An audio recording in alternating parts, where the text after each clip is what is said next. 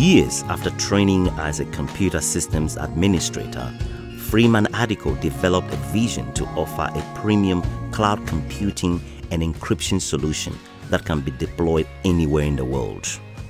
This is AfricanPod Business Forum, the place for thoughtful business conversations. I am your host, Phillip Nyakpo. Addicnet, the company Freeman Addico created 10 years ago, is indeed offering a premium cloud computing and encryption solution. It is also now being recognized as one of the 20 most promising tech companies in Africa providing end-to-end cloud computing and encryption service. As he takes his turn on AfricanPod Business Forum, Freeman Addico speaks as a successful entrepreneur from Ghana who braved odds to expand his business into 4 countries with clients all over the world. Here now is a thoughtful business conversation with Freeman Addico. What led you to start this company? I was trained as a systems administrator and a web developer. I specialize in cloud computing currently, e-commerce. So basically what I do is to manage infrastructure as a service, DevOps, backup, cloud backups, enterprise file sync and share solutions on-premise, as well as encrypted cloud solutions for people. And so it got to a time that I realized that these services are needed, and not only in Ghana, but the rest of the continent. And so I decided to form Addicnet to serve that niche market. There will be so many people with the background you described who haven't had the idea of doing what you've done or the courage it takes. How did you find the readiness? How did you find the energy to make that decision? To start business like this, you need some kind of experience. So I decided to work with companies to be able to gain the experience to start my own. So I started with software companies, and I worked in some other industries, energy, mining, hospitality, to gain some experience. It's a painful, slow process. Because there are many companies out there that are doing something similar. But what I realized is that there's a particular niche in cloud computing that most companies are not comfortable with. What I realized was that most companies in Africa are just scratching the face of very deep solutions. And I found out that that is something that I can do very well because I've been in the industry for about 18 years, so I know what it takes to be able to execute those business. So what we are bringing on board is a crafted solution that is going to suit companies and give companies different dimension of cloud computing than what they are already experiencing. You've already been in business for 10 years.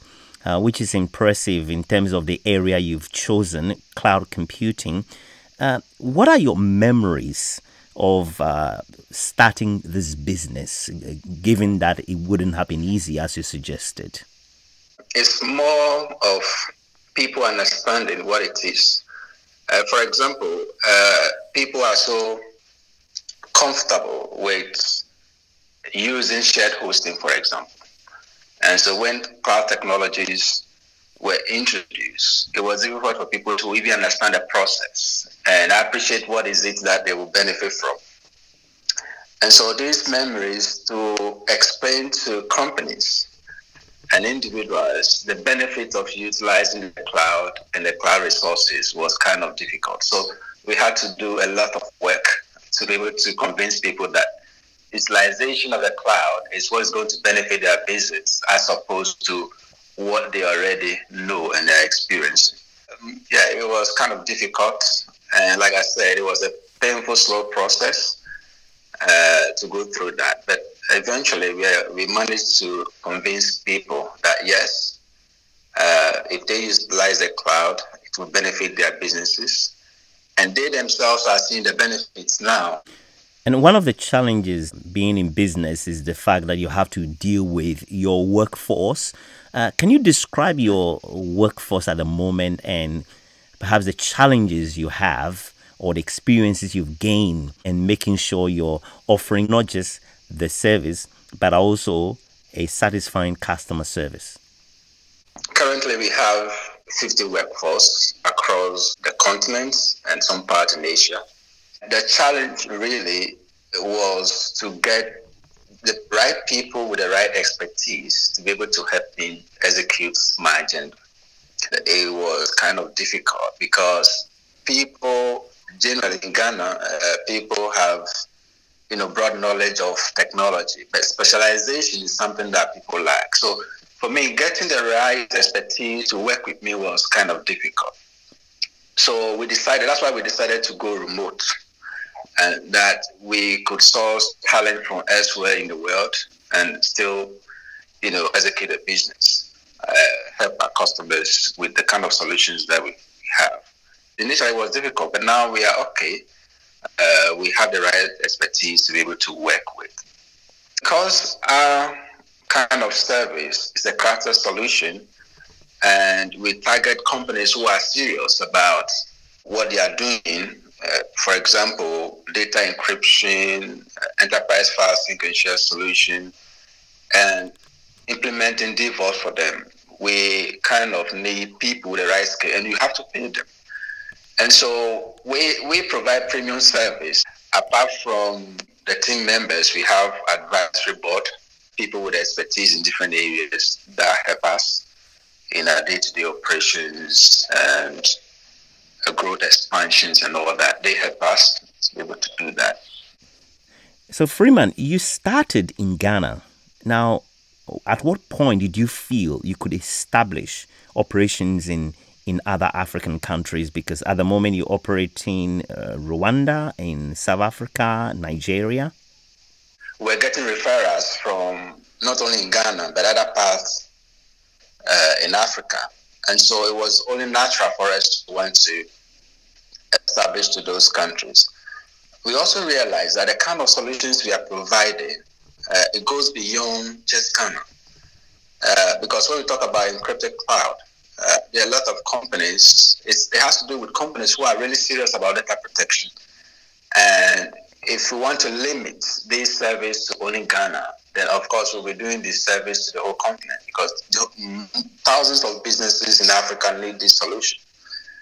And so it was only natural for us to want to expand to other areas and find out these companies who are serious about managing their clouds and protect their data, protect their informations, to get close to them. And so we realized that we have to do that and cover the rest of the continent with these solutions that we are providing.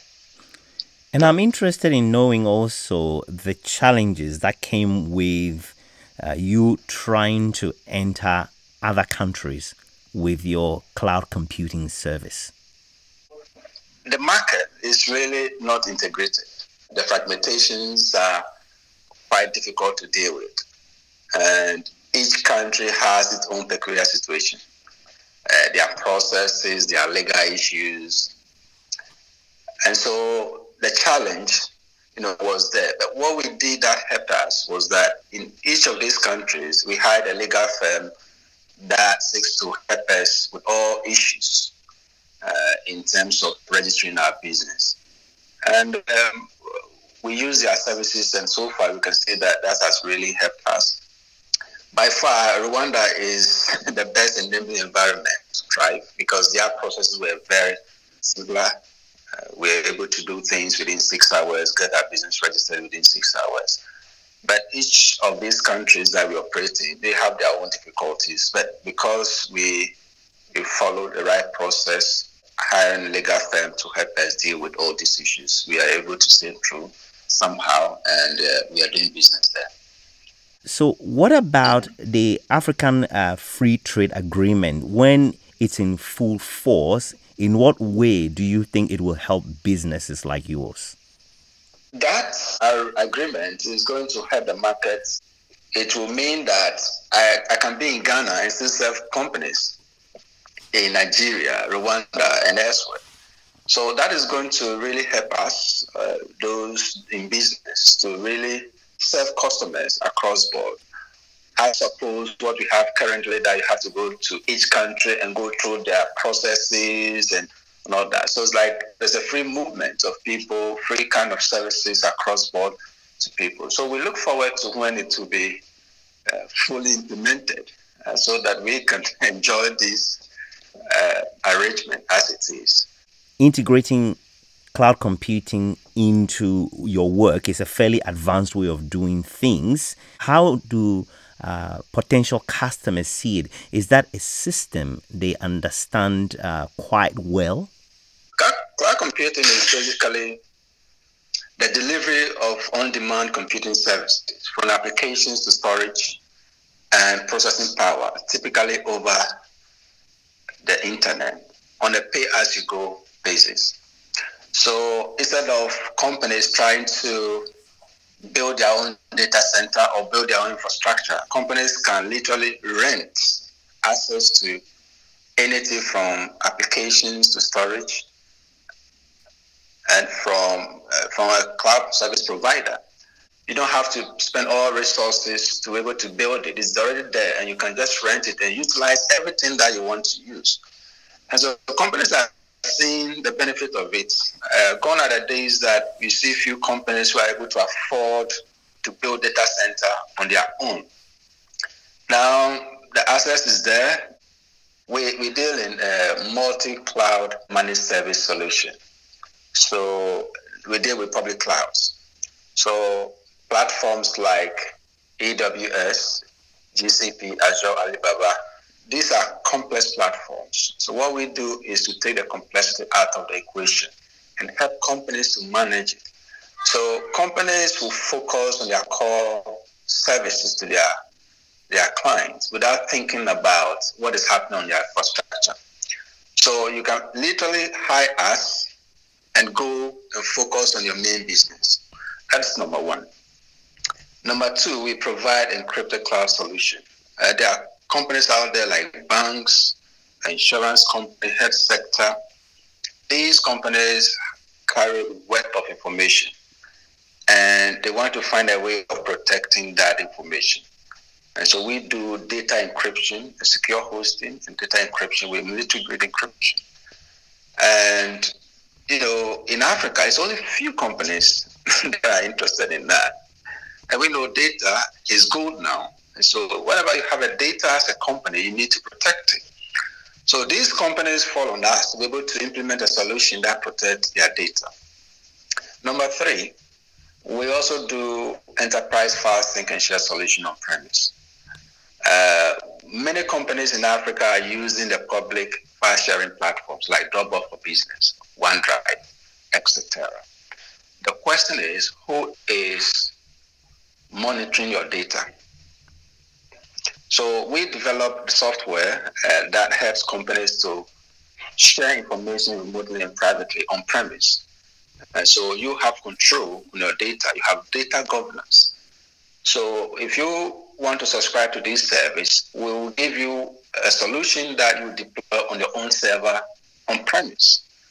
And you're able to have the productivity and share information privately, as well as you wipe data remotely from any device that you suspect. And this is a game changer on the market and for companies to be able to do that. And as we also provide white labeling solutions to ISPs who want to give their customers value-added service. So you can have a backup solution, white labeled, and you can give to your customer in your brand name to your customers. So these are solutions that people think that it can only come from Silicon Valley, as it were. But we are African company providing these kind of solutions. So people are interested in what we are doing, and they want to award us for doing that. Freeman, on your website, you make a statement there that you believe work is a task, not a place. Can you explain that? Traditionally, if we talk about work, what comes to people's mind is to commute from your home to the office and come back. Go to the office and perform a task and come back. So we are saying that instead of going to the office, commuting to the office and perform these tasks, with the use of technology, these tasks can be performed at home whilst you are traveling in your kitchen and still achieve the same results. And for us, we are 100% technology company. And so we deploy these technologies so that our staff can work from the comfort of their homes remotely. And that's why we have distributed teams. So someone in Rwanda, someone in South Africa, someone in India, all these will come together and perform a task. So when we have a task, what we do is we distribute this, each one with their expertise, and work in the comfort of their home to achieve the same result. So there's no need for, in this day and age, it doesn't really make sense for me to travel, let's say from Tema to Accra to go and perform a task, whilst I can use technology to perform the same task. And that's what we're saying, that companies can utilize this and then benefit their workers. And we have a proprietary software that we've developed that will help companies to protect their data as well as work remotely. And so, having been developer ourselves with the solution, we don't think it's necessary for us to be wasting the time of productive time of our staff members traveling here and there to go to office and work. They should be able to work remotely. And so you've held on to this philosophy of being able to work practically from anywhere now for the last 10 years since your business has been operating. Now, given all the experiences you've gone through, what would you do differently if you were to restart this business or you were to set it up as a new business today? What would you do differently? What I realized that most companies, when they start as a tech company, they want to do everything without having proper niche for themselves. And I think I went through that process also, trying to do everything. I want to do web application. I want to do this. And so they crowd themselves with a lot of solutions, services that they don't really have real expertise. And so having learned from that, I think that if I'm starting today, that's the only thing I would change. Apart from that, currently we are providing a niche kind of solution, and that is what is helping us. Until we change to that concept, we're just basically an IT firm that focuses on everything, every solution. Just bring it and we'll do it. But now we're able to streamline what we are doing. Cloud computing, e-commerce, and these are the ways we can help companies. I think that that's the only thing I would change or do differently. And it looks like you are actually being noticed around Africa, because apparently you've picked up a few awards, with one coming up shortly as well. All these came as a result of referrals from the companies that are benefiting from our solutions. Companies out there are interested in what we are doing, and for that reason, they want to award us. So tell me about the award, or rather, the recognition you've received or are going to receive. Yeah, so it's about top 20 most promising tech companies in 2020.